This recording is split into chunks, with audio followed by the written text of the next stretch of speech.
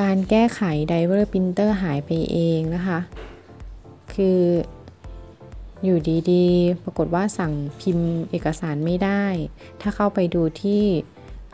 printer and device ก็จะสังเกตเห็นว่าไม่พบไดเวอร์ของ printer เลยวิธีแก้ไขก็คือเข้าไปที่ Control Panel Administrative Tool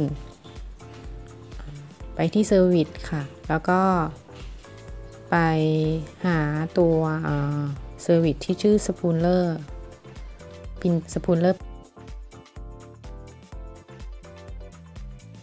เจอแล้วก็ให้คลิกขวาแล้วก็กด Stop ค่ะปิด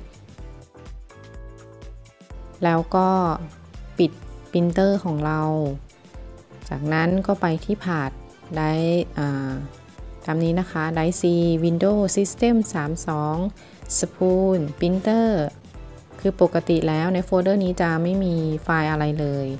ถ้ามีนะคะเราก็ต้องลบออกค่ะเลือกลบออกทั้งหมดเลยค่ะจากนั้นก็เปิดเครื่องปรินเตอร์ของเราอีกครั้งหนึ่งแล้วก็เข้าไปที่ Control Panel Administrative Tool Service แล้วก็คลิกขวาเพื่อเลือก Start ปินสปูลเลิกนะคะ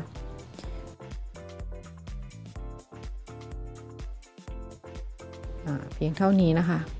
ไดเวอร์เราก็จะกลับมาแล้วก็พิมพ์เอกสารได้ตามปกติค่ะ